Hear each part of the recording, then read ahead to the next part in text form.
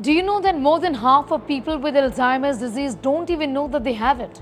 And if not detected on time, it can lead to development of symptoms close to dementia then. The solution: there's a dire need for early detection, and your saliva can help with that. You heard that right. A simple saliva test can save you from Alzheimer's. So how does it really work? The saliva test has been invented by AIIMS in Delhi, which is All India Institute of Medical Sciences, and it works on a technique called NTA, or nanoparticle tracking analysis. Nanoparticle tracking analysis is a method for visualizing and analyzing particles in liquids that relates the rate of Brownian motion to particle size.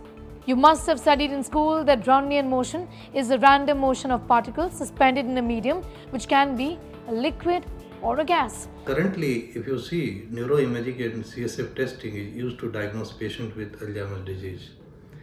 And easily available in non-invasive testing is an urgent need, because for CSF testing you require an invasive method. Such tests could be helpful in the differential diagnosis of cognitive decline and diagnosis in the pre-symptomatic stage. Based on this technique, the researchers found significant differences in salivary exosome concentration between Alzheimer's patients and healthy groups. One benefit of this is that if it is being brought into practical use by doctors, it could be extremely cost efficient. Saliva is a watery physiological fluid that contains many important substances.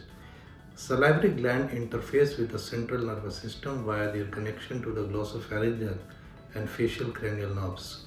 Due to this interface between the salivary glands and the CNS, biomarkers found in saliva may prove to be a useful tool in determining normal and pathological physiology of the central nervous system.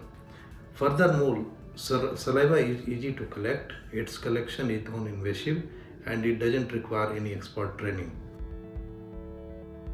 About 44 million people on this planet are suffering from Alzheimer's disease or a related form of dementia. Alzheimer's disease is one of the most common forms of dementia.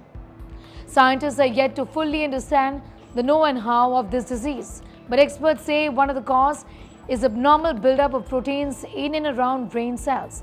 One of the proteins is amyloid, which when deposited around the brain cells forms plaques. Another one is called tau, whose deposits form tangles. Although it's not known what triggers the process to begin.